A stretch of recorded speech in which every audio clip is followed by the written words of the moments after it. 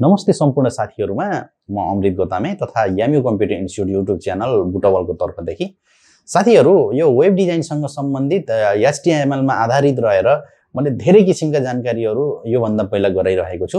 यदि तपाईहरुले ती भिडियोहरु हेर्नु भएको छैन भने एकपटक त्यो भिडियो चाहिँ कर्मशैसँग हेर्नु होला, किनकि अगाडिको नजानिकन पछाडीको गर्न अब तपाईहरुलाई गाह्रो हुन्छ। र यो भन्दा अघिल्लो भिडियोमा मैले तपाईलाई यो फ्रेम र फ्रेम सेट सँग सम्बन्धित जानकारीहरु गराएको थिएँ।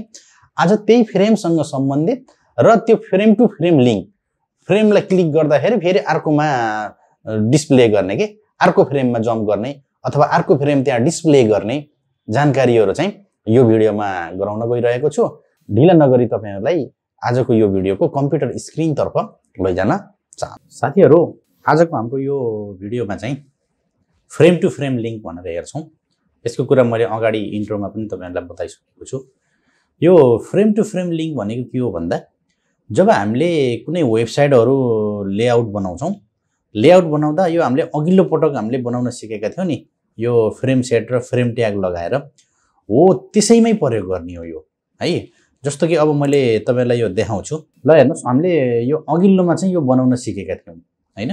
यो अघिल्लो भिडियोमा हामीले यो फ्रेम र फ्रेम सेट प्रयोग गरेर हामीले यसरी माथि हेडर राख्ने अनि यता साइड बार राख्ने, यो तल फुटर भनेर बनाउन सिकेका थियौ नि।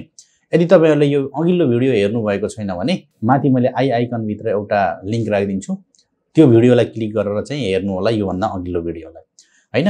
आजको भिडियोमा यो बनाइसकेपछि हामीले यो फ्रेमलाई क्लिक गरिसकेपछि फेरि अब यसैमा होस् या अर्को फ्रेममा होस् यो नयाँ फाइल खुल्ने के नयाँ पेज खुल्ने भनौं न, हो त्यस्तो बनाउने काम चाहिँ यो फ्रेम टु फ्रेम लिंक भनिन्छ हैन।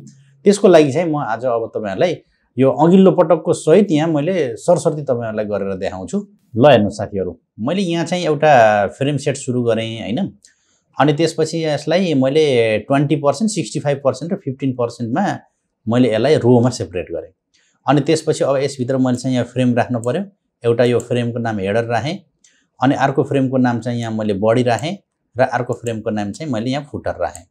अनि त्यसपछि आएर यो बडी वाला जुन फ्रेम छ नि, यसलाई पनि फेरि मैले दुई भागमा पार्ट गरे। हेर्नु त, यो फ्रेम सेट यहाँ लगाएर 20% लेफ्ट साइड तिर र राइट साइड तिर 75% राखे भने यसको पनि मैले यहाँ फ्रेम नेम दिए हैन। लेफ्ट साइडकोलाई मैले बडी लेफ्ट भनेर दिए, राइट साइडकोलाई चाहिँ बडी राइट भनेर दिए। अनि त्यसपछि यहाँ तल फ्रेम सेट क्लोज गरे र तलपट्टि होल फ्रेम सेट मैले यहाँ क्लोज गरे। अब यसको प्रिभ्यू हेरौं त ब्राउजरमा कस्तो देखिन्छ। माथिपट्टि यो राखेको छ, हेडर राखेको छ, यतापट्टि अब मेन बडीमा चाहिँ साइड बार राखेको छ, यतापट्टि चाहिँ अब मेन बडी राखेको छ, तल फुटर राखेको छ। यो कोडिङबाट हाम्रो बनेको यही नै हो हैन। अनि त्यसपछि अब यिनीहरुमा यो फ्रेमहरुमा त अब हामीले त फाइल एट्याच गर्नुपर्छ हैन। फाइल एट्याच गर्नको लागि के चाहिन्छ, यहाँ src भनेर एउटा एट्रिब्युट युज गरिन्छ भनेर भनेको थिए। अब यसमा चाहिँ हामीले फाइल एट्याच गर्दियौ। यसको लागि मैले यहाँ यही फोल्डर भित्र मैले यहाँ एउटा header.html भन्ने पनि बनाएको छु। अब तपाईले यो फाइल एट्याच गर्नको लागि चाहिँ पहिला त्यो फाइल बनाएको हुनुपर्छ। अनि यसलाई हेर्नुहुन्छ भने मैले यो header.html भन्नेमा चाहिँ यो यस्तो बनाएको छु, यो छुट्टै एउटा फाइल बनाएको छु। बुझ्नुभयो? अब यसलाई चाहिँ म यहाँ लिंक गर्दिन्छु, यहाँ header.html। यसलाई मैले सेभ गर्छु र ब्राउजरमा गएर रिफ्रेश गर्छु। ल हेर्नुस्, यो चाहिँ अब हाम्रो यसरी आयो हैन। यो फाइल लिंक गर्ने तरिका मैले अघिल्लोमा सिकाइसकेको छु। यसमा पनि म छिटो गरेर देखाउँछु। मैले यो हेडरमा चाहिँ यो एट्याच गरे हैन। अब यतापट्टि पनि मैले साइड फाइल लगाउनु पर्यो हैन। अब यतापट्टि पनि फाइल लगाउनको लागि त्यस्तै अर्को फाइल पनि मैले यहाँ बनाएको हुनु पर्यो। यसको लागि चाहिँ यहाँ साइड बार भनेर मैले बनाएको त छु हैन। यो कस्तो बनाएको छु भन्दा यसलाई डबल क्लिक गर्दियौ त, साइड बार भनेर मैले यता माथि मेन मेनु अफ पेज भनेर यहाँ एउटा होम अनि यो कोर्स अनि त्यसपछि कन्ट्याक्ट अस प्रोजेक्ट भनेर यो बनाएको छु हैन। यस्तै गरेर तपाईहरुले अब यो भन्दा पहिलाका भिडियोहरु हेरेर लगभग यतिको बनाउन सक्नुपर्छ। अब सायद बनाउनु पनि हुन्छ होला हैन।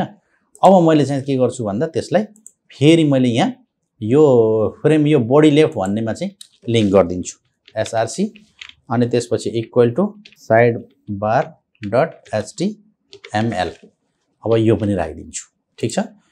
अनि त्यसपछि आएर यसलाई अब मैले यहाँ रिफ्रेश गर्छु। ल हेर्नुस्, यतापट्टि पनि यो लिंक भयो हैन। त्यस्तै अब यहाँ बीचमा पनि अब हामीले लिंक गर्न सकियो, तलपट्टि पनि हामीले यो फुटरमा पनि हामीले लिंक गर्न सकियो। त्यो आफ्नो आवश्यकता अनुसार गर्ने कुरा हो हैन। अब आजको हाम्रो यो टपिक के हो भन्दाखेरि यसरी अब हामीले यहाँ कुनै पनि ठाउँमा यो राखेको छ नि, यिनीहरूलाई क्लिक गर्दाखेरि यही ठाउँमा होस् अथवा हाम्रा यहाँ यिनी यो फ्रेममा हैन, फ्रेम टु फ्रेम लिङ्क भनेको त त्यही हो, यिनी फ्रेममा चाहिँ डिस्प्ले गर्ने हामीले बनाउने हो हैन।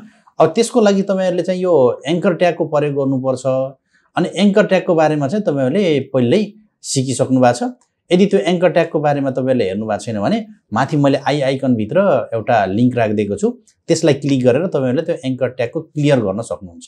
र अहिले मैले तपाईलाई के देखाउँछु भन्दा यो माथिपट्टि हाम्रो यो लोगो छ नि, यो लोगोलाई क्लिक गर्दाखेरि हो यतापट्टि चाहिँ हाम्रो यहाँ डिस्प्ले हुने बनाउँछु।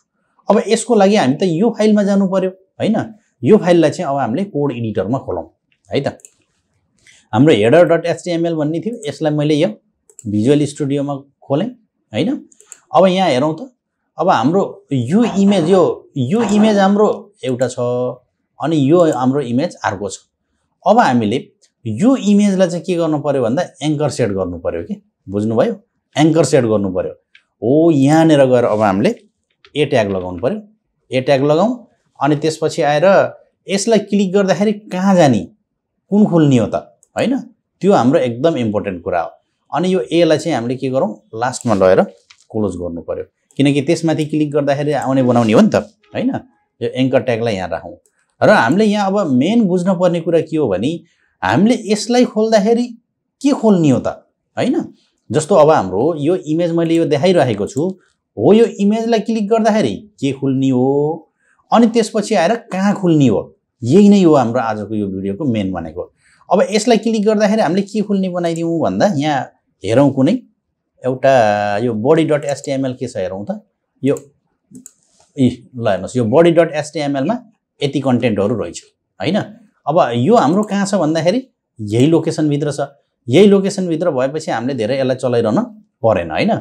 डाइरेक्ट हामीले नाम दिएको। अब हाम्रो यो href मा चाहिँ के गर्ने, body.html फाइल राम्रोसँग ख्याल गर्नु होला, नाम चाहिँ थोरै पनि मिस्टेक भयो भने फेरि त्यो लिंक हुँदैन। body.html छ हैन। अब हामीले हो यसलाई क्लिक गर्दाखेरि अब हाम्रो त्यो फाइल त खुल्ने भयो। अहिले हामीले गर्दिने हो भने यतितिरै खोल्छ तर हैन। फ्रेम टु फ्रेम लिंक भनेको त एउटा फ्रेमबाट अर्को फ्रेममा लिंक हुने कुरा हो नि त। भनेपछि अब हामीले यसलाई क्लिक गर्दा body.html भन्ने फाइल खुल्ने हो। अब हाम्रो कहाँ खुल्ने हो भन्ने कुरा टार्गेट है। अब टार्गेट त अब हामीलाई त चाहियो यही खुल्ने हो कि अथवा यो फ्रेममा खुल्ने हो कि फुटर फ्रेममा खुल्ने हो कि यतापट्टिको फ्रेममा खुल्ने हो भनेर त चाहियो नि त। हो त्यो टार्गेटमा चाहिँ हामीले के दिनुपर्छ भन्दा मेन फ्रेमको नाम दिनुपर्छ है। अब हामीले कुन फ्रेम हो, यो भनेको लेफ्टतिरको फ्रेम हो, यो भनेको के हो बडी राइट। अब हामीले यो के दिनु पर्यो भन्दा त्यो टार्गेटमा बडी राइट भन्ने दिनु पर्यो। ल हेर्नुस् है। अब हो यहाँनेर हाम्रो href पछि हो यहाँ टार्गेट। यसको बारेमा मैले तपाईहरुलाई पहिला पनि सिकाइसकेको छु हैन। यो टार्गेटमा चाहिँ हाम्रो के हुन्थ्यो, अंडरस्कोर ब्ल्याङ्क हुन्थ्यो, अंडरस्कोर सेल्फ हुन्थ्यो, अंडरस्कोर टप हुन्थ्यो, अंडरस्कोर प्यारेन्ट हुन्थ्यो, अंडरस्कोर फ्रेम नेम हुन्थ्यो भनेको थिए नि। हो यहाँ भनेको यही फ्रेम नेम दिने हो टार्गेटमा, टार्गेट। अनि त्यसपछि आएर यहाँनेर गएर अब हामीले फ्रेम नेम, फ्रेमको नाम के थियो हाम्रो यो body_right। त्यो एकपटक चेक गरौँ ठिक छ कि छैन त्यो नाम body_right। अथवा यसैलाई हामीले फ्रेम नेमलाई कपी गरेर लैदिए पनि हुन्छ है त। अब त्यसपछि गएर अब यसलाई सेभ गरौँ अनि त्यसपछि आएर यो हाम्रो यसलाई पनि अब हामीले यो सेभ गरौँ। त्यसपछि अब यहाँ गएर रिफ्रेश गरौँ। अब हेर्नु त यो इमेजमा लैजाँदाखेरि हाम्रो यो लिंक सेट भएको छैन है। हेर्नुस् यतापट्टि लैजाँदा नि छैन, तर हो यहाँ लैजाँदा लिंक सेट भएको छ। किनकि हामीले चाहिँ यो इमेजमाथि हामीले एंकर लगाइयो अनि यसलाई क्लिक गर्दाखेरि के खुल्ने गराइयो, body.html भन्ने फाइल खुल्ने बनाइयो। र त्यो कहाँ खुल्ने भन्ने कुरा त्यसको जुन हो छ नि, यो त्यसको चाहिँ अब टार्गेट छ नि, टार्गेट चाहिँ हामीले हो यहाँनेर यो फ्रेममा खुल्ने बनाएको छ। अब यसलाई क्लिक गरौँ त खुल्छ कि खुल्दैन। अब म यसलाई क्लिक गर्दैछु है, ट्याक्क क्लिक गर्दिएँ। क्लिक गर्ने बित्तिकै के भयो, हो यहाँ खुल्यो हैन। किन यहाँ खुल्यो त भन्दाखेरि हामीले यो टार्गेटमा यो फाइलको टार्गेटमा जुन हामीले अब यो कहाँ खुल्ने भन्ने कुरा थियो नि, त्यो चाहिँ हामीले के गरियो भन्दा यहाँ फ्रेमको नाम दियो। यदि हामीले यसलाई हो यहाँ नखुलेर यदि तलको फुटरमा खुल्ने बनाउनु पर्ने अथवा यतापट्टि खुल्ने बनाउनु पर्ने थियो भने त्यो पनि हामी बनाउन सक्थ्यौं। अब यसलाई यहाँ प्र्याक्टिकल हेरौँ त। जस्तो हो यहाँ टार्गेटमा यहाँ मैले यो बडी राइट गरेर त्यो फ्रेमको नाम दिएको थिएँ नि। अब हेर्नुहोस् त म यहाँलाई यो फुटरमा खुल्ने गराउँछु। यहाँ फ्रेमको नाम फुटर भन्ने छ नि। ल हेर्नुहोस् है, अब यसलाई चाहिँ यहाँ गएर फुटर भनेर राखिदिउँ। स्पेलिङ एकदम क्लियर राख्नु होला, त्यो मिस्टेक भयो भने त्यो खुल्दैन। यहाँ फुटर भन्नु चाहिँ FOOTER छ हैन, यहाँ FOOTER। ल अब यसलाई गएर यहाँ रिफ्रेस गरेर हेरौँ। अब यहाँ आउँदैन हैन। अब यसलाई क्लिक गरेपछि यो फ्रेममा हैन कि यहाँ तलकोपट्टिको फ्रेममा आउँछ कि। अब हेर्नुहोस् त, आयो। ल हेर्नुहोस् हैन। अथवा यो फ्रेममा आउन पर्ने बनाउन पर्ने थियो भने यो फ्रेमको नाम दिनु पर्थ्यो हैन। अब यो फ्रेमको नाम हामीले के दिएका थियौँ हेर्नुहोस् त, बडी अंडरस्कोर लेफ्ट भनेर नाम दिएका थियौँ। अब यसलाई यहाँ गएर यो टार्गेटमा चाहिँ बडी अंडरस्कोर लेफ्ट दिउँ त, बडी अंडरस्कोर लेफ्ट। ल यसलाई चाहिँ अब हामीले सेभ गरौँ अनि त्यसपछि यता गएर रिफ्रेस गरौँ। यहाँ तल आएन, अब यहाँ गएर क्लिक गरिदिउँ त। ल हेर्नुहोस् यहाँ आयो। बुझ्नुभयो? हो, यसैलाई नै हामीले के भनिन्छ भन्दा फ्रेम टु फ्रेम लिङ्क भनिन्छ। एउटा फ्रेममा क्लिक गर्दाखेरि अब हाम्रो कुन फ्रेममा खुल्ने त हो, त्यही खुल्ने बनाउने काम नै हाम्रो के हो भन्दा फ्रेम टु फ्रेम लिङ्क हो। खासै गाह्रो छैन। अब तपाईँले यो भन्दा अघिल्लो भिडियोमा चाहिँ अब धेरै कुरा सिकिसक्नु भएको छ, यिनी बनाउने, यिनीमा फाइलहरू एट्याच गर्ने। आज मात्रै हामीले के गर्ने हो भन्दाखेरि त्यही लिङ्क गर्ने तरिका मात्रै बुझेको हो कि आजको भिडियोमा। बुझ्नुभयो हैन? ल अब जस्तो अब हाम्रो हो यहाँ होमलाई क्लिक गर्दाखेरि यतापट्टि आउने, यो कोर्सलाई क्लिक गर्दा यता आउने गराउनु पर्यो मानौँ भने त्यो पनि हामी गर्न सक्छौँ। अब हो यो फाइल चाहिँ हाम्रो कहाँ छ त्यो चेक गरौँ। यहाँ गएर अब हामीले कोड एडिटरमा हेरौँ हैन। हाम्रो यहाँ के छ भन्दाखेरि यो बडी लेफ्टतिर चाहिँ हाम्रो साइडबार डट एचटीएमएल भन्ने फाइललाई त्यहाँ लिङ्क गरेको छ। अब हामीले कोड एडिटरमा के गर्नु पर्यो भन्दा यो साइडबार डट एचटीएमएल भन्ने ओपन गर्नु पर्यो। यसलाई म बन्द गरिदिएँ। ल हेर्नुहोस् है, यहाँ कहाँ छ साइडबार डट एचटीएमएल। यसलाई चाहिँ यहाँ गएर यसरी मैले कोड एडिटरमा खोलेँ। यसमा CSS पनि लगाएको छ। त्यो CSS लाई तपाईँले खासै मतलब नगर्नुहोस्। यहाँ तल बडीतिर जाउँ। अब हाम्रो यहाँ के छ भन्दा body dot HTML, course dot HTML भन्ने हाम्रो यहाँ राखेको छ। केलाई क्लिक गर्दा यो होमलाई यहाँ के छ, होम छ, अनि त्यसपछि हेर कोर्स छ, कन्ट्याक्ट अस छ, प्रोजेक्ट छ, फोटो छ हैन। यहाँ गएर हेरौँ त, होम छ, कोर्स छ, कन्ट्याक्ट अस छ, प्रोजेक्ट छ, फोटो छ। अब हामीले यो होमलाई क्लिक गर्दाखेरि हो यहाँनिर हाम्रो फाइल खुल्नु पर्यो हैन। के फाइल खुल्ने बनाउने भन्ने आफूले त्यो फाइलको नाम दिनु पर्यो हैन। अनि कहाँ खुल्ने भन्ने कुरा चाहिँ टार्गेट दिनु पर्यो। टार्गेटमा फ्रेमको नाम दिनु पर्यो, त्यति हो। त्यस्तो गाह्रो केही पनि छैन है त। अब मैले यो होमलाई क्लिक गर्दाखेरि मैले के खुल्ने बनाउँछु भन्दा 3 body hyphen head dot html भन्ने म फाइल खुल्ने बनाउँछु। ल हेर्नुहोस् है, अब त्यसलाई चाहिँ यो href मा गएर 3 body hyphen head dot html file खुल्ने हो। फाइल नाम चाहिँ राम्रोसँग चेक गर्नु होला, 3 body hyphen head dot html। अनि फ्रेम चाहिँ कहाँ खुल्ने हो त भन्दाखेरि हामीले त्यो फ्रेमको नामलाई ख्याल गर्नु पर्यो। बुझ्नुभयो? हो यहाँनिर हामीले एउटा यो टार्गेट लगाउनु पर्यो, टार्गेट। अनि त्यसपछि यहाँ टार्गेटमा चाहिँ फ्रेमको नाम हाम्रो कहाँ खुल्ने हो, अब बडी राइटतिर खुल्ने हो हैन। हो यो बडी राइटलाई चाहिँ त्यहाँ ल्याउनु पर्यो। टाइप गरे पनि हुन्छ, नभए सबभन्दा राम्रो कपी गरेर ल्याउँदा सजिलो हुन्छ। ठिक छ। ल अब यसलाई गएर रिफ्रेस गरेर हेरौँ त। ल अब यो होमलाई क्लिक गर्दाखेरि 3 body hyphen head html भन्ने फाइल खुल्छ। कहाँ खुल्छ त भन्दा हो यो फ्रेममा खुल्छ। किन यो फ्रेममा खुल्छ त भन्दा हामीले त्यसको टार्गेटै यो फ्रेमको नाम दिएका छौं हैन। ल हेर्नुस् खुल्यो। बुझ्नुभयो? यस्तै कोर्स लाइन गर्न सकियो, कन्ट्याक्ट लाइन सकियो, प्रोजेक्ट लाइन सकियो। यस्तै गरेर हामीले खुल्ने बनाउन सकियो। ठीक छ। ल साथीहरु, यो फ्रेम टु फ्रेम लिंक सँग सम्बन्धित यो जानकारीमूलक भिडियो तपाईहरुलाई कस्तो लाग्यो? जस्तो लाग्यो त्यस्तै प्रतिक्रिया दिनु होला। भिडियो राम्रो लाग्यो भने एक लाइक क्लिक गरिदिन पनि कन्जुसाइ नगर्नु होला।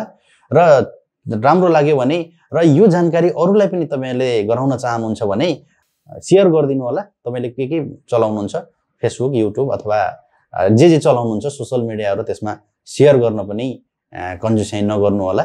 र च्यानलमा पहिलो पटक आउनु भएको छ भने यामी कम्प्युटर इन्स्टिट्युट युट्युब च्यानललाई सब्स्क्राइब क्लिक गरेर बेल आइकनलाई क्लिक गरी अल भन्ने अप्सनलाई क्लिक गर्नु होला, ताकि मैले राखेका नयाँ भिडियोहरु तपाईहरुलाई अटोमेटिक नोटिफिकेसन मार्फत आउनेछ। र यसपछि पनि कर्मशीसँग यो वेब डिजाइन डेभलपिङ सँग सम्बन्धित अनि त्यसपछि आएर 3D एनिमेसन सँग सम्बन्धित भिडियो कर्मशै आउने नै छ। तबसम्मको लागि म अमृत गोतामेलाई बिदा दिनुहोस्। धन्यवाद। नमस्कार।